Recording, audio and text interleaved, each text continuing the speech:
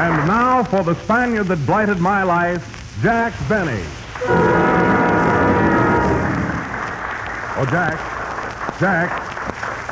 Oh, Jack. Oh, Don, I forgot to tell you, Jack just called up and said he'd be a few minutes late. He's taking a taxi right over. Oh, then I better tell Bestor to play another number. Well, why don't you tell a few jokes, Don? Oh, I don't know any, Mary. Why don't you tell one? Well, the only one I know is the one about the goat without a nose. And you know how that smells. Well, I'll tell you what. Let's tune in on a few taxi cabs and see if we can find Jack. That's a good idea. Taxi, mister? Yes, quick, I'm late. Sure thing. You know, this is a radio cab. I not only take you where you want to go, but I give you entertainment besides. Yeah, that's nice, but hurry up. Yeah, where you're going and what program do you want to hear? 6th Avenue and 49th Street and the rise of the Goldbergs. Okay, Chief. Say, what kind of a cab is this, anyway? 15 and 5. 15 for the ride and 5 for the Goldbergs.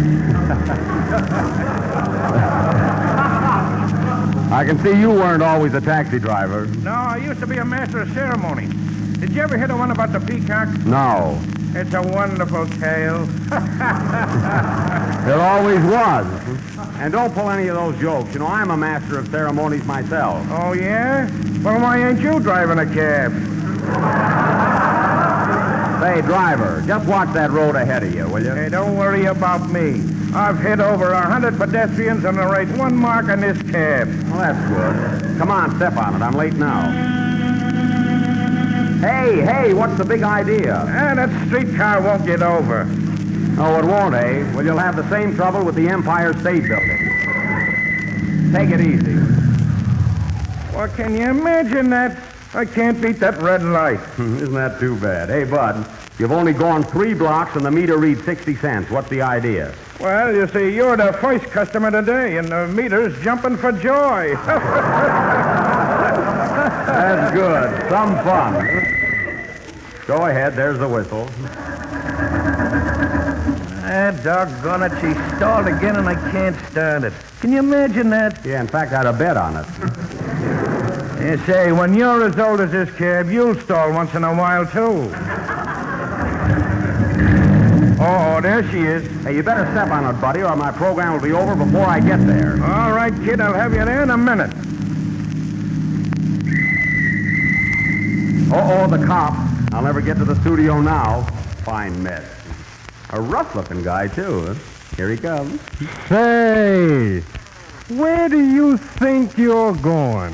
Hey, you'll have to talk to this guy in the cab, officer. He's in a hurry, not me.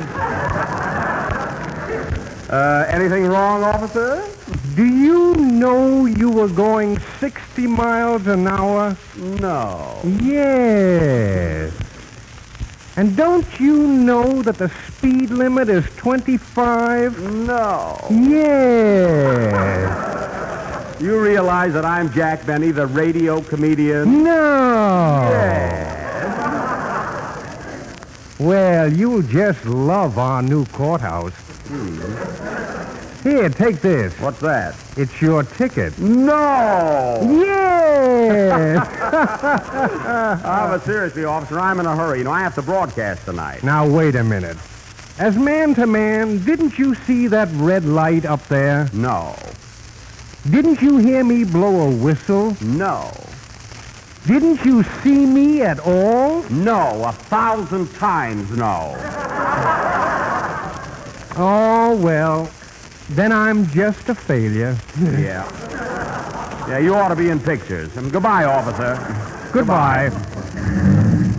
You better speed up now, Bud. I got to get to the studio. Okay, Chief. Say, were we going 60? It didn't seem like 60 to me.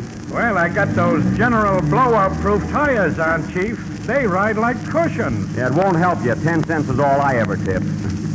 Here we are. This is it. How much? $3.10. Yeah, here's 70 cents. Yeah, that's what I meant. Gee, I hope I'm not too late. Hello, fellas. Everybody here? Yeah, we're all here. Okay, play, Don. That have a C for 2 from No No Nanette, played by Don Bestor and his fiddlers 3, his drummers 1, and his saxophones 20. Oh, boy, am I lukewarm tonight. But I'm glad I got here in time to hear that last number. You've got some great men there, Don, really, but confidentially, I don't care for that cello player. Who? That cello player. You're wrong, Jack.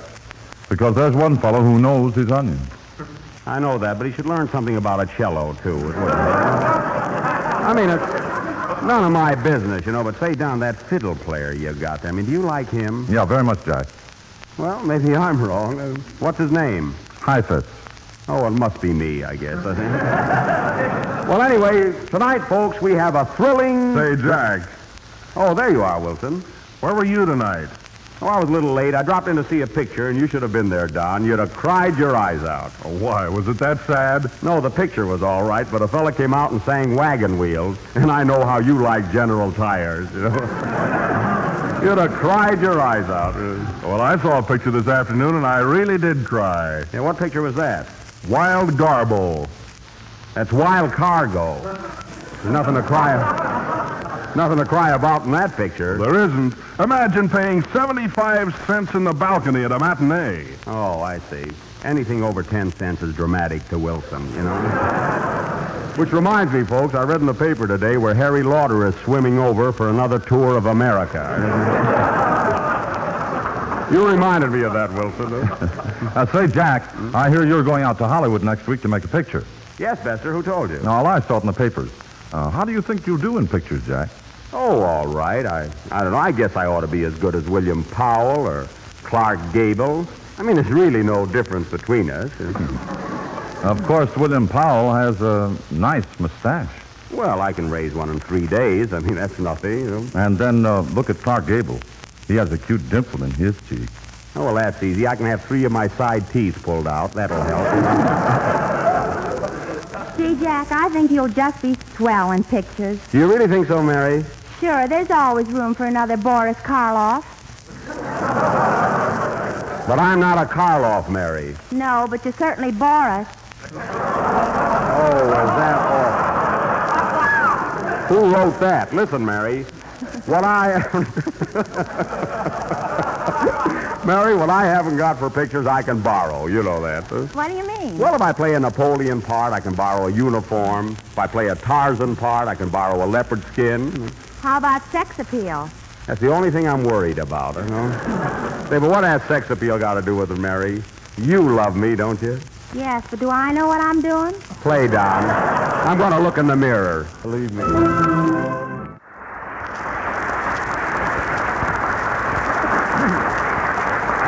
That was Frank Parker singing May I from the motion picture We're Not Dressing.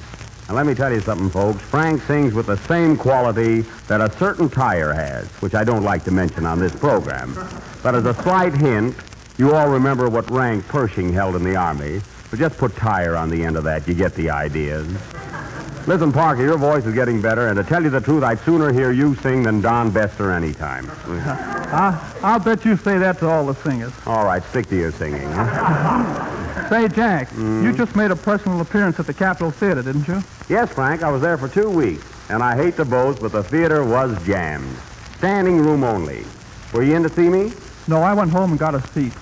Oh, well, I don't blame you. Frank, Mary was at the Capitol with me. I didn't know that. Were you a big hit, Mary? Colossal. Well, that's fine. I'm glad to hear it. Jack, what does colossal mean? Well, colossal means, give me that dictionary a minute there, will you, Frank? Yeah, here it is. Let's see, colossal, K-O-L, K-O-L-O, colossal. Gee, it isn't even here. I guess there's no such word. What dictionary is that? Webster's. Oh, well, he makes a lot of mistakes. Yeah. Well, anyway, Frank, we both played the Capitol Theater. We had a lot of fun, though, didn't we, Jack? We sure did, Mary. Remember the night you sang Smoke Gets in Your Eyes and the fella hit you in the nose with a grapefruit?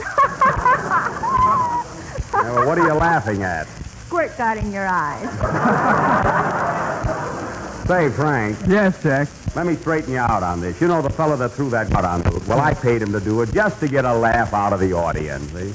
Oh, yeah? Well, what about the other two guys that were throwing at you? Well, they were freelancing. I had nothing to do with that. Let's drop it, Mary. Frank, where were we on the program before we started to talk about the Capitol? Huh? Page 8. You said you liked my singing. Oh, yes, here, I got it. You certainly are a great singer. Say, Jack, that reminds me. You know, my folks are very fond of you, but they feel slighted that you went to Don Bestor's house and Don Wilson's, and you never paid us a visit. Oh, I'm sorry, Frank. Well, they asked me to bring you over tonight, Jack, and I've got to do it. Oh, no, Frank. No, wait. I went to Wilson's house last week and had to move a piano all around the room, you know? That was a fine rest for me, moving pianos. Well, you won't have to worry about that. There won't be any trouble about that, Jack. We have no piano. Well, that's something. We have an organ. Well, I'm not going to push any organs around either. Why don't you go, Jack? It might be a mouth organ. Oh, that's right. Where do you live, Frank? Right down here in Greenwich Village. Oh, you mean the artist colony where all those painters, poets, and singers live? Yes, my family are all singers. My father was a famous baritone, and my mother was a soprano with the Metropolitan Opera Company. She was. Well, does she know Lucia di Lammermoor? No, we just moved in last week. Oh, I wouldn't expect that. Well, Jack, how about it? You know, my folks would sure like to meet you, and Mary, too. Well, Aw, come on, Jack. What can we lose? Say, can we take Don Wilson along? No, he eats too much. Yes, especially when he's a guest, yeah. Yeah. Well, come on, Jack, let's go. It's getting late anyway. Okay, say, Bestor. Yes, Jack. Take care of the rest of this program, will you? I'm going over to Parker's house to meet his folks. Where? Over to Frank Parker's house. Hey, what are you laughing at? Oh, nothing, Jack. I was there last Tuesday night. Good luck to you. Hey, wait a minute, Don. I don't like the way you said that, huh? Listen, don't you think I ought to go? I'm not saying a thing, Jack. You'll find out. Say, boys, Jack's going over to Parker's house tonight. Well, come on, Jack, let's go. Okay, Frank. Come on, Mary. Gee, play, Don.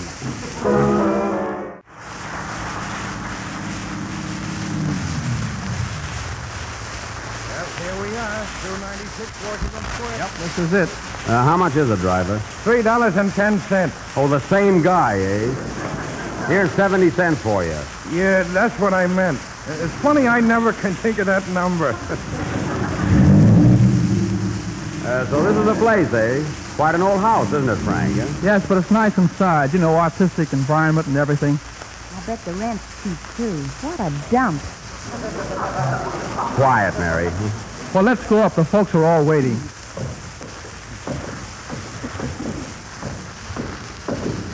Is this the apartment, Frank? No, that's a Chinese laundry. We're one flight up. Oh, I saw a sign, Sing Fat. I thought it was your place, you know.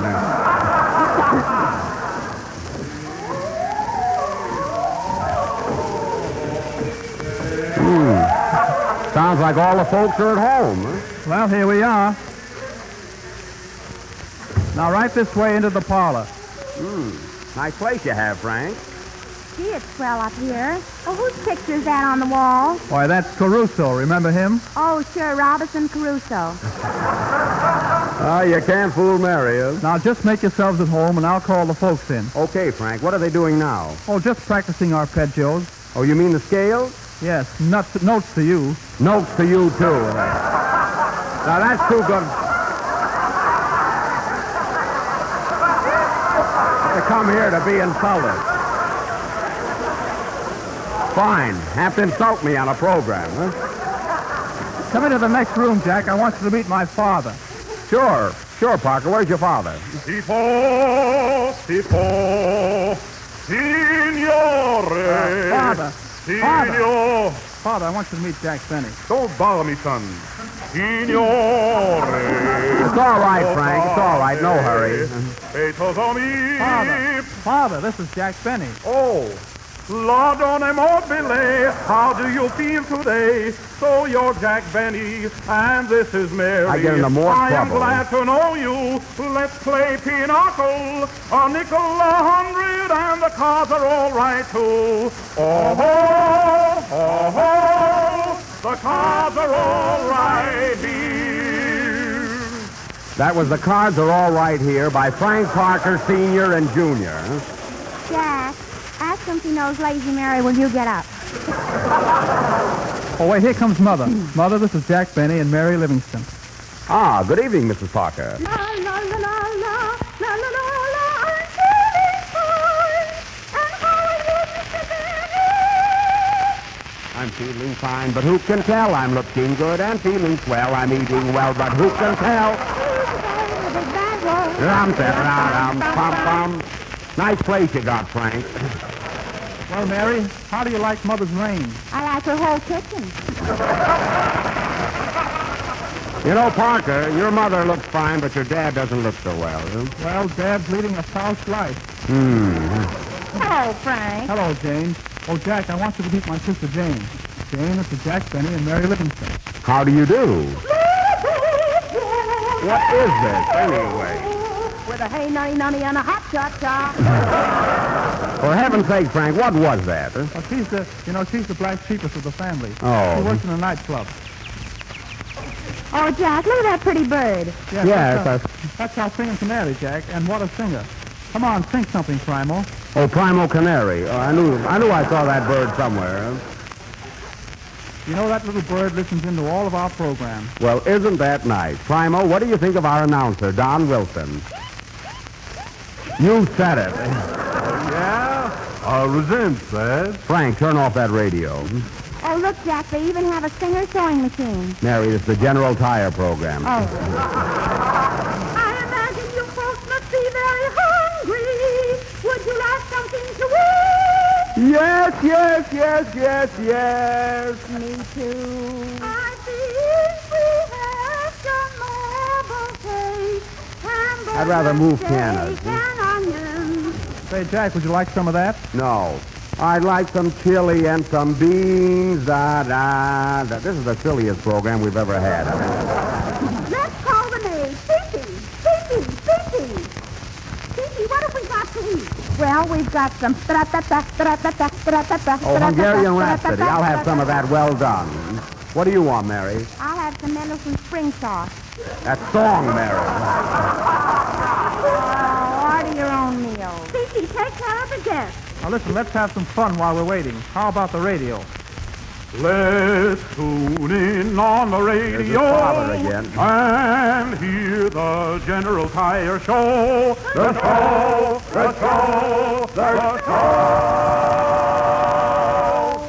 That's right, Mr. Parker. Tune in and see what our boys are doing. The General Tire Train. It's old in everything. I knew it. And it is also Turn off that radio. Or I will have to go. Come on, Mary. Come on. I think we'll go anyway. I've had enough of this joint. Me too. Goodbye, Mrs. Parker. Goodbye, everybody. Goodbye forever. Goodbye forever. Goodbye. General, go out through fire. Give a goodbye. That's all I want to know. Play, Don.